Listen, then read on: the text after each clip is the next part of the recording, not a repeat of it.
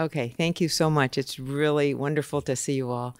Thanks for hanging in all day. And it's really an honor to be on this panel with these amazing panelists. And I'm thrilled that you could join us, Tendayi, even though you couldn't be here.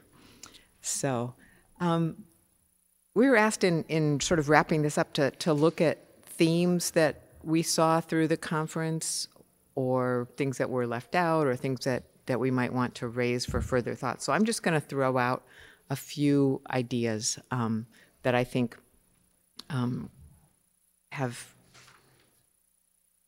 been striking to me. The first goes to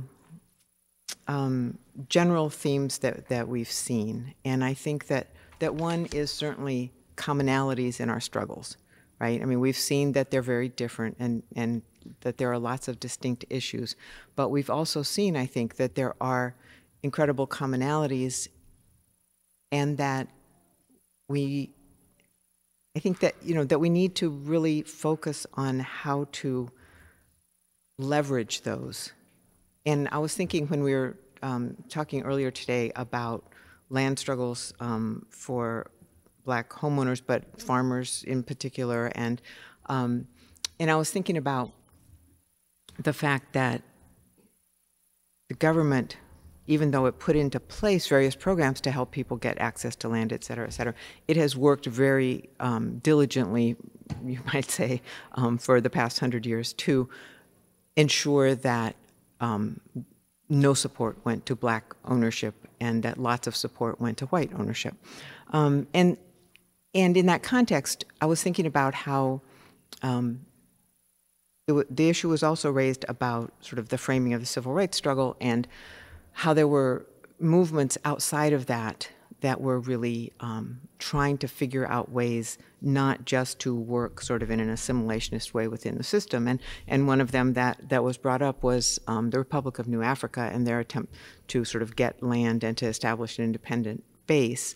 And one of the things that has occurred to me, and that I think is certainly I see happening actively with folks who are still involved with the Republic of New Africa, is a consciousness of the fact that it's indigenous land they're talking about building a base on, and the need to recognize that, but not just to acknowledge it in some superficial way. But I think there's coming to be, at least among some folks, a recognition that the government's not going to actually help with this endeavor, but a coalition with indigenous people, a recognition that this is indigenous land, and how can we actually establish some independent social, economic, political formations on indigenous land in cooperation with indigenous people. There's a tremendous potential there. And I think that sort of points to something that I think is also a really important underlying theme that I don't think we got. I wish we had been had time to sort of take the next step with, which of course we've covered so much ground, right? So I'm not really, this is not a criticism, but we talked about land and we talked about labor a lot, right? And the other element, I think, with a settler colonial regime is social control, right? The need to exert control over all aspects of society.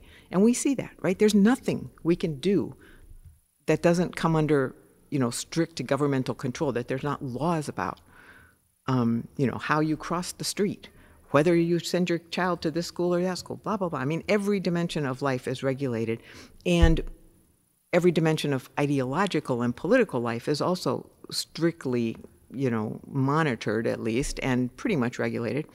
And this really struck me when Matthew was talking about how, we can, when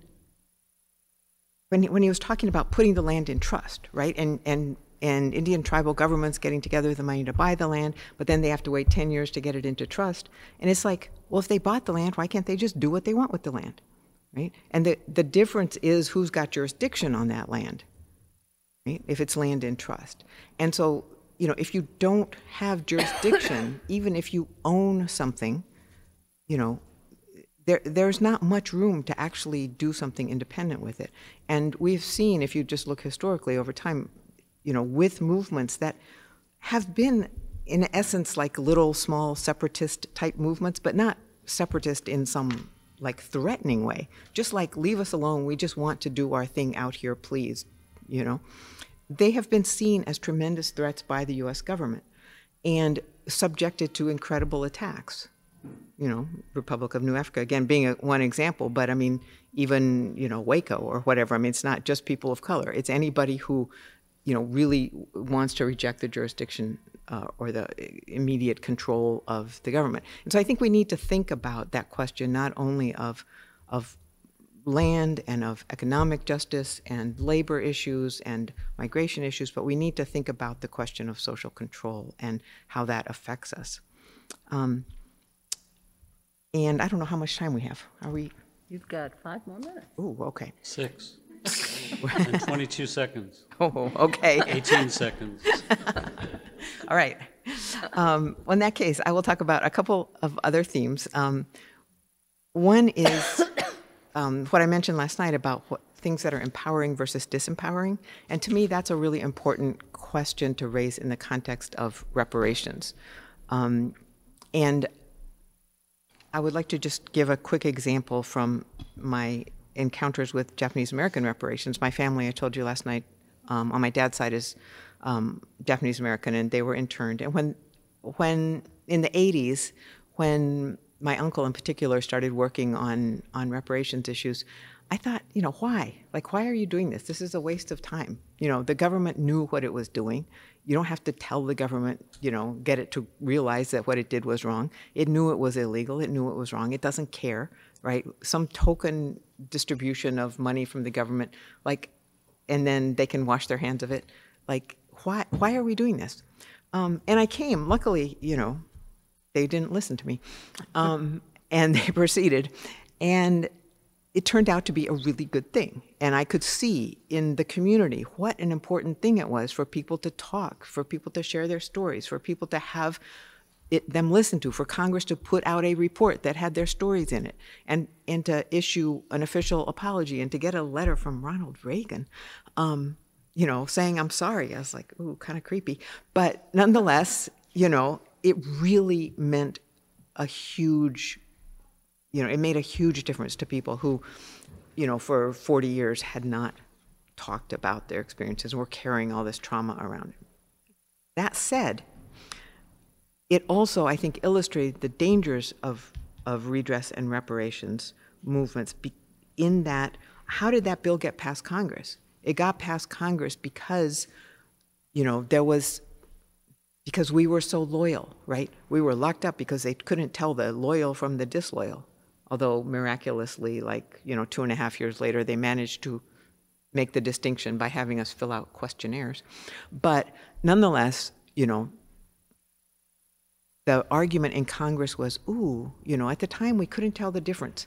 But now they proved themselves to be so loyal, right? We need to reward that loyalty. So, like, what's being redressed? What's being acknowledged here? Not that it was illegal, not that it was wrong, not that those who resisted, like Fred Korematsu and Gordon Hirabayashi and Miñana, for example, or the people who refused to be drafted and were imprisoned as draft resistors, you know, they weren't honored in that initial, I mean, they have come to be, some of them, honored, but through a lot of struggle. They weren't they weren't the ones who were being held up. It was those of us who, you know, so cooperatively herded ourselves into concentration camps, right? That's what was being recognized and rewarded by the government. Now, we have managed, and I just want to put a little asterisk there in case anybody's getting upset about the word concentration camp. Even Roosevelt called them concentration camps. I am not talking about death camps. I am not talking about slave labor camps, okay? Lots of other Supreme Court justices, et cetera, called them concentration camps, not just Natsu. But the point is that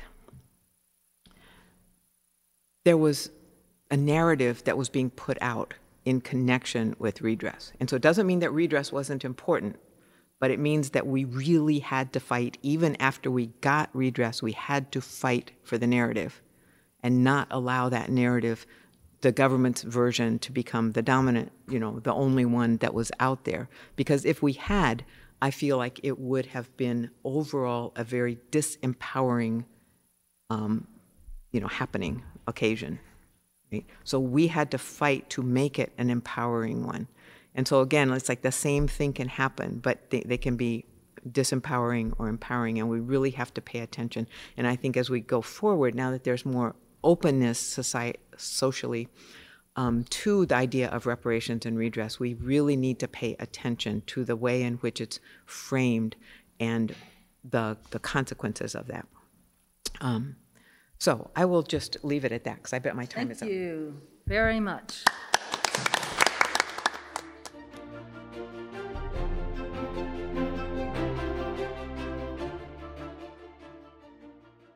Thanks so much, everybody, for being here and staying through the end of the day. Dan and Britton, I really appreciate being invited and meeting you. And Natsu, it's been such an honor to participate in the celebration of your book and also have the chance to share ideas with you. And I'm still taking notes. Okay. How's the sound now? We really have to speak right into it. Okay. So I encountered Natsu's book when it was still in page proofs and manuscripts, I think, because my co-author Angela Riley and I, who work in Indigenous peoples law, were writing an article entitled Decolonizing Indigenous Migration, somewhat inspired by Tendayi's Decolonizing Migration article, to think about the ways that borders had crossed our own peoples. The settler state had displaced our laws and traditions and customs, and that we wanted to push the envelope on some of the limits of federal Indian law, as well as migration law, which we were less expert in, to consider that conversation in a way that Natsu's book really helped us do through her advancement of settler colonialism as a way of dealing with race and other issues in the U.S. And I think that the point I want to make in my short time here picks up on strategy, I guess. I really appreciate Natsu's work for its critical framing, and it is, as I said, helped me and my co-author in that regard. And then as somebody who works with Indigenous communities, my immediate question, and their immediate question when I'm asking as a lawyer is, well, and then what? What's the remedy going to be? Because it's hard to ever stop at theory or concept when you have clients right in front of you, or community members or relatives. And in that respect, I was really intrigued by an exchange between Matthew Fletcher and Aziz Rana, I think somewhere between the first and third panel, regarding the utility of international law in addressing these American struggles. And I was intrigued for two reasons. One is this question of whether and how much we can work with the law as it is. And a number of the presentations were about, milking property law for as much as it can possibly be milked. In Professor Mitchell's discussions, for example, about the Uniform Air Act and takings claims and various other aspects of Black property dispossession. And we've thought about civil rights law, and of course, in our field, we think about federal Indian law. And one of the strategies we've all employed probably is pushing those doctrines, which are legacies of the settler colonial experience, as far as they can possibly be pushed. But then, at least in my experience, we always bump up on limits, and limits that are fundamental and unsatisfying, and places where we really can't stop if we have communities of concern that we're attached to. And so the other approach is more fundamental societal change, or at least legal reform as part of that. And I guess in these remarks and in my life, I'm coming down on the side of law and society reform that's much more transformative than merely working with, for example, the law of property, which is what I spent the first 15 years of my career doing, or federal Indian law, which I also spent a long, frustrating time trying to mobilize in support of people I love and care about. And so I'll say more specifically about how I think international human rights law can be useful in my field of Indigenous peoples. But what I'd like to pose to all of you is whether international human rights law can also be useful transformatively for other communities of concern. And I think there are at least a few seeds in some of my own work and some of the dialogue we've had today. I haven't heard too much today about the Global Compact on Migration, but of course it takes a human rights approach to migration, which has historically been understood as a security and foreign relations and national boundaries concern. CERD, the Committee to Eliminate Racial Discrimination, just issued its report on the United States a couple of months ago, and it called on the U.S. to address issues of racist crimes, hate speech, police brutality against African Americans, also through the lens of, well, the CERD Convention, but human rights more generally. So I'll pose sort of that question for other communities of concern and sort of share where I am on federal Indian law and human rights. And hopefully, Britton will knock me over when I go too long, because I actually didn't set my timer. But I'll share that I did work as a lawyer and scholar for a very long time in federal Indian law. And the areas where I worked were religious freedoms and child welfare. And in every single one of those cases, we reached the Supreme Court and lost in a devastating way. So the Supreme Court held in Adoptive Couple versus Baby Girl in 2013 that notwithstanding the protections of the Indian Child Welfare Act, a white family had the right to remove a Cherokee child from her perfectly competent Cherokee father because of a very narrow approach to this statute, which, as Matthew said, was enacted to remedy past takings of Indian children from their families. In the religious freedoms arena, it's been just as bad. The Supreme Court has held that the federal government has the right to destroy American Indian sacred sites, even if it would virtually destroy the religion, notwithstanding the First Amendment. And even though this was 30 years ago, the courts apply this holding every day of the week to authorize the destruction of another American Indian religion. So given that those were the two areas where I was working and those were the limits that we hit in the US Supreme Court, I, by working with actual clients and people, became very disenchanted. There was nowhere to go in the US. And I think I, along with many Indigenous scholars, lawyers, community members, decided to explore more the international human rights movement. And it turns out that Indigenous peoples have been working first at the League of Nations and then at the United Nations since each of them was founded. This is not a new movement, but it has a particularly energetic opportunity right now in that the UN adopted the Declaration on the Rights of Indigenous Peoples in 2007. And Matthew kind of left off his talk with that moment and suggested that the Declaration is an opportunity for more transformative reform. I just finished 5 years on the United Nations Expert Mechanism on the Rights of Indigenous Peoples. I was the member from North America working around the entire world to implement the Declaration. So actually the project of trying to do it in the US is actually smaller. But I learned a lot in that experience. And I learned that the Declaration takes on settler colonial legacies, laws, and realities absolutely head on. With respect to US law, the Declaration provides that Indigenous peoples have a right to their lands and to restitution of their lands, not just monetary damages as we have in the best possible scenario under the Fifth Amendment. It also provides that as a matter of the right to life, Indigenous peoples have the right to a continued existence, which they don't have as a matter of federal Indian law, where we have plenary power, which the federal government has used to terminate tribes as recently as 70 years ago. It also provides and contextualizes in the law of genocide that Indigenous families have the right to take care of their children and have them not removed from the group. So when it comes to Indigenous people's rights and their experiences in the settler colonial realities where we live, the Declaration has certain of these substantive rights that I think are very helpful. It doesn't shy away from taking on the settler colonial foundations that our domestic laws, to be frank, just can't do. The survival of the United States kind of requires, at least in its current iteration, the ability to freely take Indigenous people's lands without compensation in many contexts. More broadly, the Declaration, I think, transformatively recognizes both individual and collective rights, calls explicitly for remedying past harms and ensuring ongoing rights, recognizes duties and relationships to future generations, and not only has these substantive rights, but articulates duties of states to take action. So I think that an instrument like the Declaration itself in our context can inspire law reform, perhaps societal reform. And I'll just say practically, and this is partly in response to Professor Rana, is this likely to happen, given that the US is so strongly turning away from its human rights commitments, international commitments more broadly? And I think when the Declaration was adopted, even many of us in the federal Indian law community said, well, this is never going to happen. I can't even say the word anymore, but the State Department calls it aspirational, which makes me cringe. These are universal human rights. Turns out Indigenous people were not content with that. Indigenous people have agitated through their activism and their diplomacy in states around the world.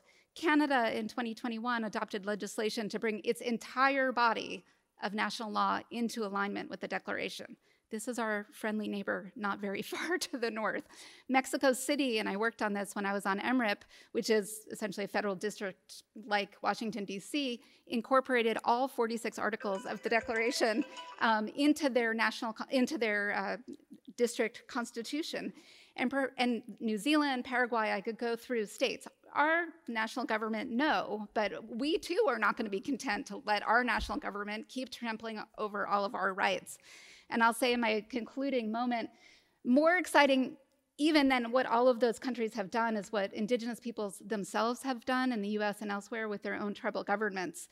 We have this project with the Native American Rights Fund to implement the Declaration, and we studied what tribal governments are doing in the US. They themselves are translating the Declaration into their own languages. The Muskogee Creek Nation translated the whole thing, adopted it into Muskogee law, primarily to fill the gaps in the law with respect to religious, cultural, child welfare, all of those things that we're talking about.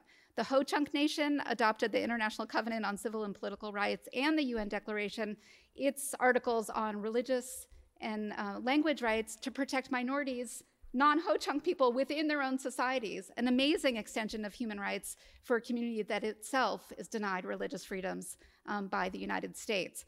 So I think this movement is happening. I think Indigenous peoples themselves are leading the way and modeling for national and subnational governments what can be done.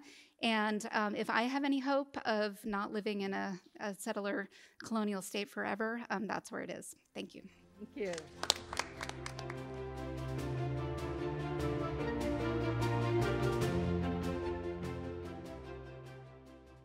I will start off by saying that I'm joining you from Menlo Park, San Mateo County, which sits on the traditional, unceded, and ancestral homeland of the Olakone people. Indigenous communities have lived and moved through this place over hundreds of generations, and Indigenous peoples from many nations still live here and in this region today as well. So I feel very privileged to be in this territory that I'm on.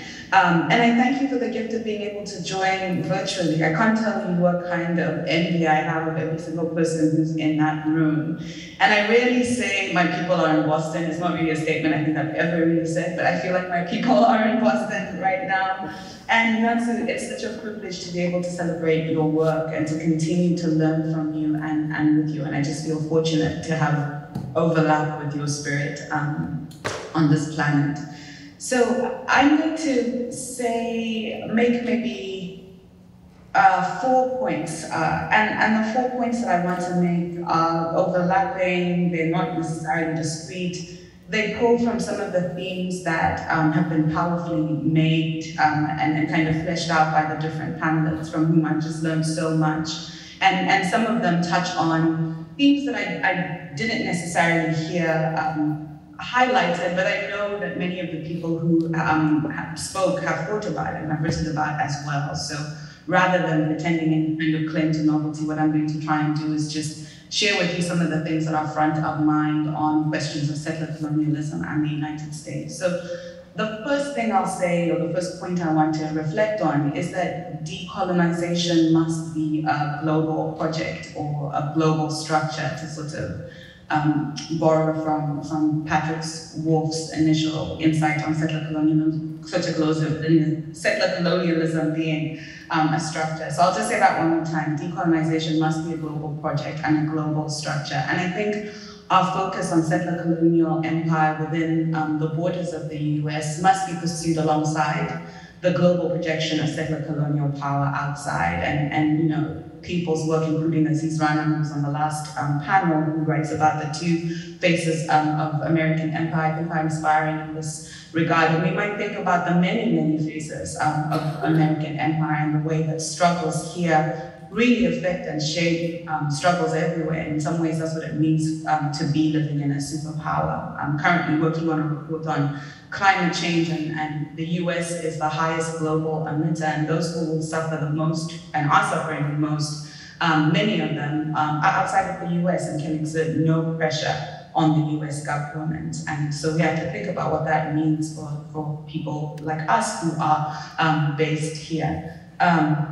In the context of my work as special rapporteur recently, I learned that QAnon has been implicated in the spread of disinformation and mobilizing racist and xenophobic violence against non-white migrants and refugees in South Africa, right? Like, I've never really imagined that the dynamics that are playing out in South Africa right now can be so intimately connected to some of the dynamics that we are facing here in the US, and that, you know, white supremacy, as we know, is a transnational structure, but in a very real and immediate way. And so I don't think, in addition to thinking about the ways what happened in the US affects everywhere else, I also think it's not possible to understand the US settler colonial project without interrogating its manifestations and its tentacles abroad, because it is a project that is ultimately transnational. So I think it's exciting to think about the ways in which some of the conversations we've been having in this space can link into a more global approach to thinking about decolonization, which, as Natsu has so powerfully laid out in her book, has to be central to any kind of approach to racial justice. I fully agree with that. The second theme I want to reflect on has to do with just empire, right? And thinking about imperial multiplicity, thinking about imperial mutation, and thinking about imperial camouflage. So multiplicity, mutation, and camouflage. And I think there is such urgent intellectual work, such urgent social work that is required to develop our shared understanding of domination through empire, whether we're talking about colonialism or settler colonialism or neo-colonialism or capitalism as an imperial system. I think we live in a world of multiple overlapping and interlocking imperial projects, many that are connected in ways that are obvious and others that are not. And I think our dominant ways of knowing and understanding are, if you ask me and many others, are tailored to mask empire and to mask its multiplicity, to mask its mutations, and to camouflage it. And I think this is especially true in the context of law and law's relationship to empire. And here I'm just thinking about my own positionality, professional positionality as a law professor, a teacher, a knowledge producer. I think about how the privileged ways of producing knowledge in my field really revolve around ideals and processes that actually seem directly in conflict with producing the kinds of knowledge that I think are urgent. You know, so much of our work as academics, as lawyers, can be solitary. When it comes to academic scholarship in particular, there's proprietary approaches to the ideas that we have. You have to be able to say it's my idea. Novelty have to be brand new and kind of align all of the ways in which it builds upon and may re-articulate, but in important ways, things that have gone before.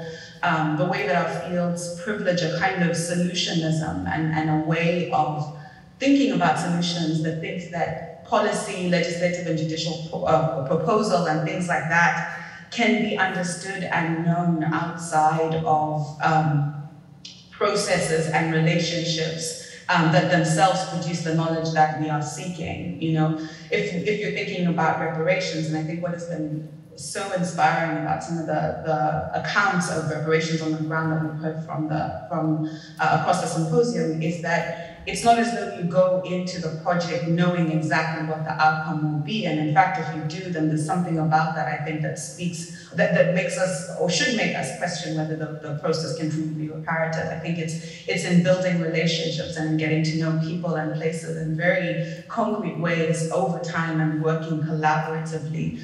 that we produce the kind of knowledge that we need. And unfortunately, many of the spaces that many of us are trying to produce knowledge make it actually quite difficult to produce knowledge in those ways. So just thinking about the urgency, again, of tracking imperial multiplicity, thinking about tracking the mutation and the camouflage, and how community and being connected to each other in very real and immediate ways is an important part of that, is something that's on my mind.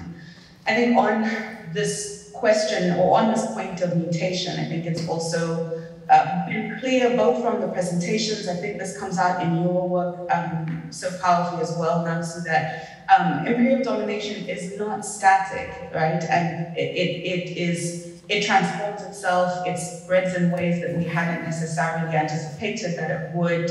And I think the mapping and presenting in clear terms of this complexity is so important. And it's a big part of understanding the silos that persist among people who are fighting against the same structures, but who are siloed into different identity or frameworks that make it difficult to connect. And so thinking about how we pay attention to mutation and how we don't think about it in static terms about imperial domination is something that I think is really important as well. And then the final thing I'll say is so obvious and basic, you know, and I really now am a big believer in the obvious and basic things. And I've been thinking about the lessons that I've learned in my time as special rapporteur about decolonization and reparations in particular, because these are two things that I've been thinking about. And I say two things, and that's wrong. I actually think they are intimately interconnected. I don't think you can have colonization without reparations and vice versa.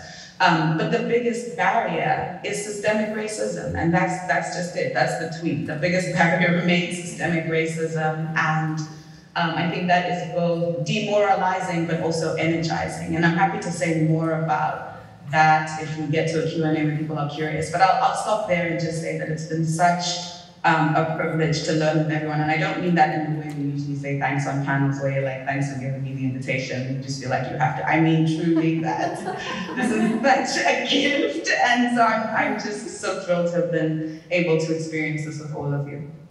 Thank you so much.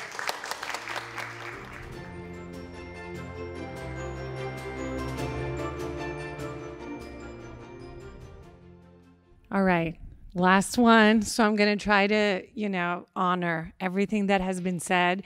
I was joking, but I was only half joking to Dan and Brenton. And I said, how come you put me, with these incredible folks here? Like, I got no place here, but thank you for thinking that I can do this. So I'll try to honor this great day. And, it's been a while since I've been to an in-person conference. So a couple of years.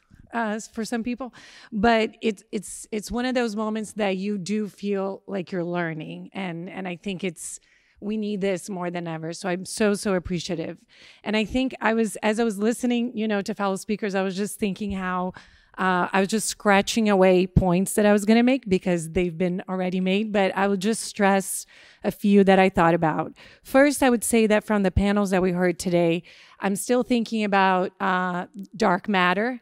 I think that's something that I'm going to, carry with me. Thank you for that framework. I'm also thinking about kinship as solidarity and what does that mean, to think about, my own work.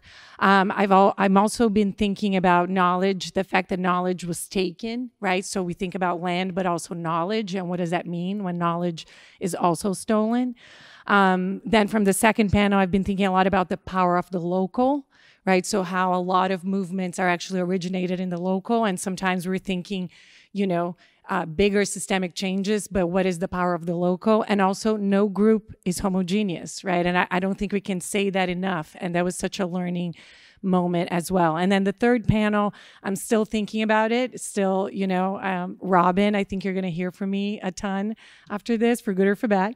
But I'm so moved, by everything that was talked about. And specifically, I thought a lot about this idea of reciprocity as well in research, right? So we're all researchers, and we're the character of research is so extractivist, right? I'm an anthropologist, I'm an ethnographer, and we're never really taught what it is to do research, that, you do your institutional review boards and you think about what is ethics, but it's not actually what ethics means once you're doing it. And I think there's such, a hole between institutionalized ethics versus what actually means when you're doing, work along folks. So the points that I wanted to bring in terms of things that I'm really interested in, and I would love to keep the conversation going, it is focused on migration, right? So the first point is on the gender piece, right? So a lot of my work has to do with parenting and motherhood, specifically motherhood across borders. And I think a lot about how the recent policies, especially the family separation policy under the Trump administration in 2018, kind of continued the discussion and the vilification of a particular group of people that apparently are classified as not knowing how to do family or how to care, right? So some bodies are worthy of being cared, right? And some are not. So a lot of these families that are being judged as why would you put your children, right, in harm's way, kind of thinking that's the snapshot instead of thinking what actually has caused the harm for folks to try to leave and ask for a better life. So this idea of dignity and purpose, that it's so, kind of caged into, for some people are able to talk about having a purposeful life or living with dignity, but not everybody. That's greedy, right, for a lot of folks. So I'm always very taken by this idea of who becomes a bad mother and a bad parent, and into what context that is. And that's, the border policy with the family separation was just one of the many policies that the US government has done that kind of honed in this differentiation on who gets to be a family or exist as a family. The second point that I'm really interested in, that I'd love to hear more and talk more about it, is the childhood piece. So one of the things that I work a lot is listening to children as young as babies, right? And as long as they want to communicate, and kind of validating and understanding epistemologies of childhood. And this idea that, specifically Black and brown children, how they're perpetrated, right, by the media, or how different literature is talking about, again, who's worthy of a childhood. So when you look at schools, and there's a lot of discussion about what gets taught in a school, a lot of the concern for, white folks in the US is it's too soon, right? For how dare you expose my 5-year-old to something, as traumatic as racism. Well, yes, that's how a lot of children are born and raised, right? So why is it that there are some bubbles for one and for others? And I think we've heard from the panels before us that there's a reason, and that's also what Natsu talked about, social control, right? Keeping people in place for that order, right, that exists. So that's a piece that it's really this idea of childhood as a contested space, and looking at children as always as becoming and never full beings. It's extremely problematic, especially for kids of color, right, that are in schools and their epistemologies and their knowledges are actively being stolen from them, and they're not really being listened to. Which leads me to my third point, which I am in a school of education, so I have to stay with my schooling and education piece, so I apologize for that. But the everyday practices that we see in schools continue a lot of what we talked about here, right? Systemic racism, as the tweet, I love that, so I'll be tweeting that. That's the tweet. That's the biggest barrier, right? So this idea of decolonizing education, decolonizing schooling is a huge part of what we need to think about for young children, right, in the United States. And one of the things that my example for my research is programs that are multilingual or bilingual programs that are built on the backs of immigrant children, right? They are the ones that have to be the native speakers in the classroom so that those programs get to exist. And who gets to enroll in those programs? A lot of white children who don't speak the language, but without the kids that speak the language, those programs don't exist. But then what do the teachers have to do? They have to work with the white children for the parents to want them to stay in those programs. Because if the kids are removed from those programs stop existing. So a lot of these teachers are very conscious and are very aware of potential damages that they're doing, but at the same time, they work with this paradox of, I'm doing this so I can keep programs that honor children's languages alive, right? So it's a very complicated place to be. So I resist pointing the finger at teachers and saying they're only solely reproducing particular dynamics when they're sometimes trying to do something that seems like the right thing, but it's damaging on the way to do it. And that's a practice that I call these pedagogies of silence, right? And that's what we see in these moments where you see children trying to get their knowledges across in these spaces. And I'm talking about immigrant children in schools, right? And immigrant children from Latin America, which is the population that I work with. I am from Brazil, originally from Sao Paulo.